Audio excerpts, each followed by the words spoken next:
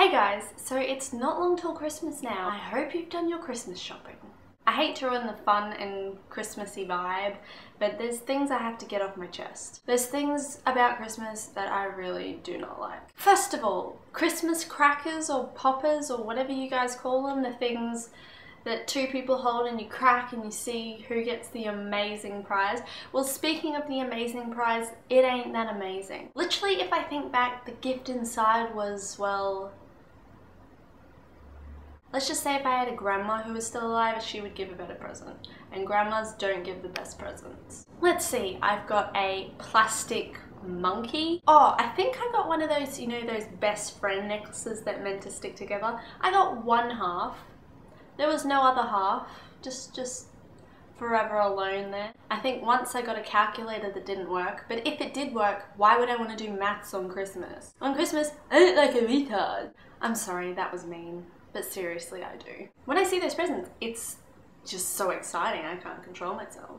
Another thing that I really don't like is Christmas lights. It's fun looking at them and seeing other people do them, but doing them yourself. I mean, you have to climb ladders, you have to hang them on the roof, and well, I don't do it for that reason. It's just so much effort putting them up. And then your neighbor decides to make it a competition and makes it look like you didn't even try. Then there's the Christmas songs and carols in the shops. Well, it's great the first time, but when you hear the same song in 3 different shops in a row, Mariah Carey, just stop. Silent night, I wish it was. And then there's just the shops all together. They're so busy, there's kids everywhere, the parking is insane. I go from, oh yeah, let's go Christmas shopping to, my friends don't need presents that bad. And then the kids crying, screaming, happy, I don't care, it's loud and annoying.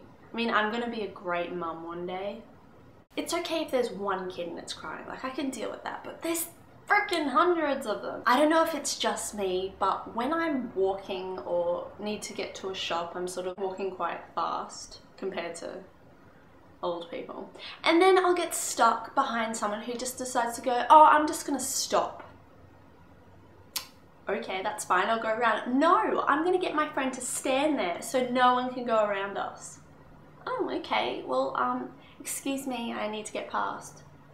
Hi, like, no speak the English. And then there's the queues that you have to line up in every shop, and you might be getting one thing, and then you'll think, do I really need it? Does my friend really need this present? And there's Christmas Day.